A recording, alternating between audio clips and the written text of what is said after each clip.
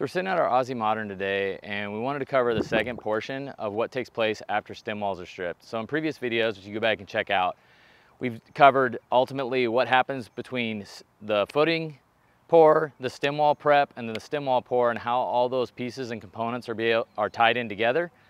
But today we want to talk about the pieces of the puzzle that go between stem wall and slab work.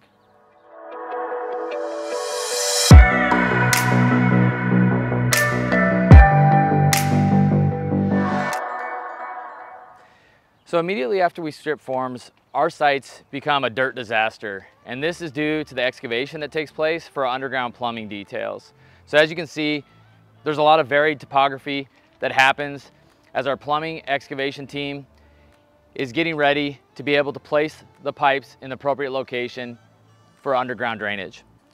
So as we enter in a lot, the first thing you'll notice is our water supply line. And typically, since we're building infill development, we're going to be connecting to an existing tap.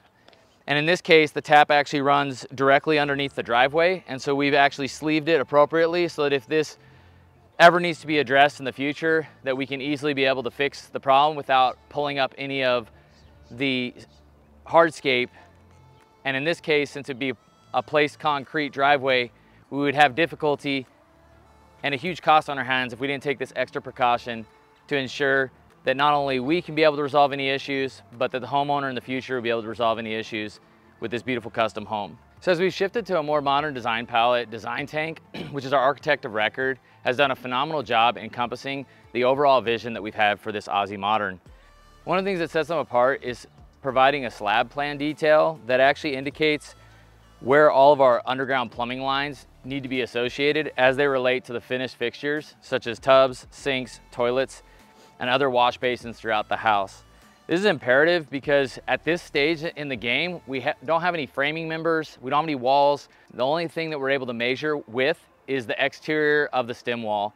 And so these measurements become a critical component to allow things to run smoothly out here on site with our plumbing team. Now, one of the things that we referenced in the previous videos was the importance of box outs through the concrete footings. And I'll show another video on how exactly this takes place.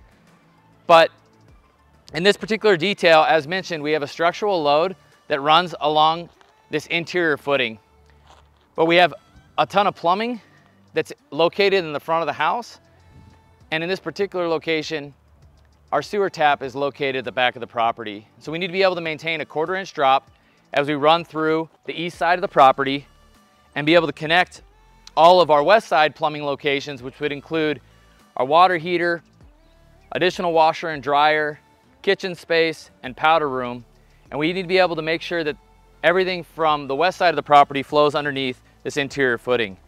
And so ultimately, if you look down here, we actually created a box out in the footing detail that allowed us to be able to run our plumbing appropriately through the space. So the first location, we were actually able to go completely underneath the interior footing. But in this location, we had to box out this interior footing, and as you can see, the rebar is currently exposed within this small 18-inch gap. And this was planned ahead of time to be able to connect our butler's pantry, our powder room, and our water heater to pass through this portion of the footing without actually having to chip out concrete and potentially even cut some of the rebar, which would have a detrimental effect on the overall integrity of this specific footing and bearing point. By doing this, it allows for our plumber to easily move throughout his day to be able to accomplish the task at hand, which in a house this size is usually about 3 days for them to get to a point where we can be able to have inspection. When discussing underground plumbing with our trade partners, we're obviously going to try to minimize the overall amount of runs that's necessary, which is specifically the reason that we deal with our box outs. And as you can see here, we're able to create more than enough slope. As mentioned, minimum is a 1/4 inch, but it'd be a lot better if we were able to get closer to a 1/2 inch to be able to ensure that all waste from the property exits to the exterior sewer tap that's located behind me. So as we start to exit the property and we've collected all the plumbing and we've been able to collect all the drainage lines, we're able to slope at a more aggressive rate to be able to exit underneath the exterior footing of our home and into the backyard space as we travel to the plumbing tap located behind us. Let's go take a peek. So as you can see, I'm sitting in the main location where we're tying back into the city tap. We're currently at about 5.5 feet depth for this specific lot, and that's gonna range typically from about 4.5 feet to maybe 8.5 feet, depending on where we're tying into the city sewer system that's located in this place, running down between the adjacent properties located on this block here on Monte Rosa. What I've always find interesting is that even new code doesn't bring any of the city taps up to current standard. So we're still utilizing a 6-inch clay pipe for any new taps that would be associated with any permit or new build that takes place here in Phoenix. And so we're able to connect our 4-inch ABS with a rubberized sleeve that allows us to be able to get all the ways to exit the property appropriately and ensure that no backups in this system will be unlikely for years to come. I'd like to point out a few additional features that are required by city code that allow us to be able to ensure that our lines will be able to be cleaned and run properly, regardless of any large clogs that might happen in the future due to kids throwing stuff down the drain or in other unforeseen circumstances. So one of the ways that we're able to ensure that clogs don't occur, or at least they can be addressed appropriately when they do, is by putting a bullhorn within 50 feet of any of the plumbing fixtures. Now this is in addition to some of the additional cleanouts that are located at each plumbing fixture throughout the home. And what this bullhorn does, it allows you to be able to sweep appropriately to the rear of the property, to be able to take care of any clogs easily as located outside the cavity of the home. And it also allows you to be able to address any clogs inside the home by utilizing the outside cleanout that'll lead us directly in to the main living spaces of the home as it relates to underground plumbing. It really is amazing to me how much you get out of a new home when it relates to new standards and new building codes. People have been building for centuries, and a lot of the specific building codes allow us to be able to avoid some of the problems that have plagued a lot of the homes in this area that were built in the 50s. This is one of the critical benefits when building a new property or buying a new residence, is understanding that, simply put, you're getting a better product that's going to stand the test of time. So to a lot of people, this might just look like randomly placed black ABS, but there's a lot of nuances that are required during this stage of construction. And so as we go through some of these details, I'd like to discuss the differences between each of the piping components that we have here now.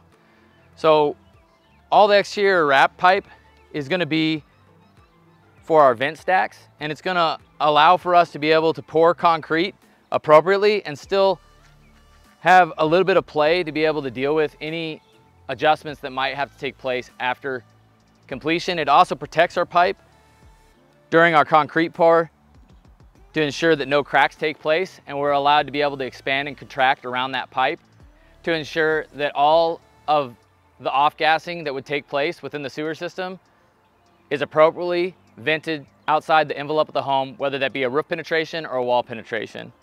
So as seen, we have multiple vent stacks located in this primary bathroom. This vent stack is going to go to the toilet closet, as well as associated to our tub drain for our freestanding tub. We then have a large linear drain that'll be running the distance of our shower basin here, which will essentially have 2 drain points, as well as 2 vent stacks for the amount of fixtures that we're going to be completing in this bathroom, which include a rain head, 2 fixtures, and a handheld. And then we have our double sink basin that'll reside on this wall, requiring another vent stack to come out through a roof penetration. One of the things that you'll notice is that half of them are wrapped, which are all vent stacks, and half of them are not. And the ones that aren't are 2-inch ABS for drainage. And once we get to a point where we're able to do our AB compaction, we'll end up boxing this whole area out with a 12 by 12 cardboard box and AB that will allow us to be able to adjust our drain accordingly to the specifications that were provided by our design team. This gives us the ability to be able to shift things ever so slightly to make sure that they're perfectly centered within the space and give us just enough room to make sure that the design aesthetic is on point and provide for any variances that might have come up in the architectural plan set which typically is less than a half an inch to an inch. For those of you that either built custom or been involved with building, we understand how critical it is to have a solid foundation in which to build your home.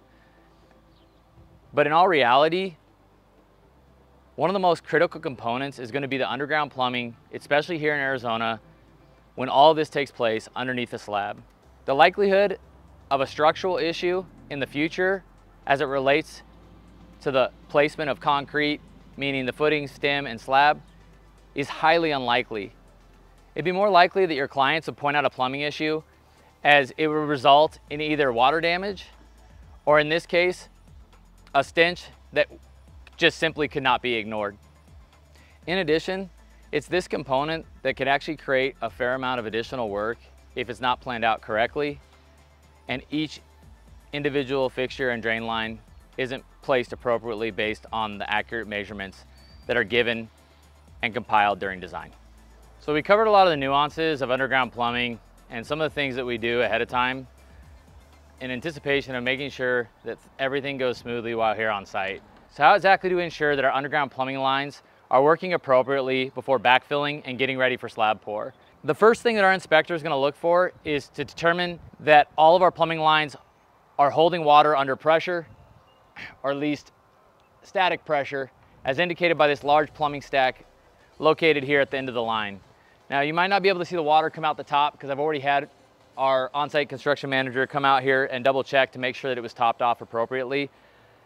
But the inspector's basically checking to see if there's any leaks within the system by inspecting this specific line that runs about 8 feet in the air to make sure that it's holding water, which ensures that the sewer system, which is technically a passive gravity-centric drainage, it's for this purpose that we don't have to truly pressurize any of our drain lines, but we do want to ensure that before they're buried that no leaks are occurring within the system. In preparation and in previous videos, we just missed Ryan, our on-site construction manager, who was able to place everything out appropriately so that our inspector can easily find specific items that he's looking for in this critical inspection. So once we pass inspection today, which should be no problem, given the preparation that went in, the next step will be for us to complete the dirt backfill and ensure that no bellies are created within the plumbing runs that we just walked through today. Once this last step occurs, we'll be able to turn it back over to our concrete company to take care of A/B compaction and start preparing for slab work.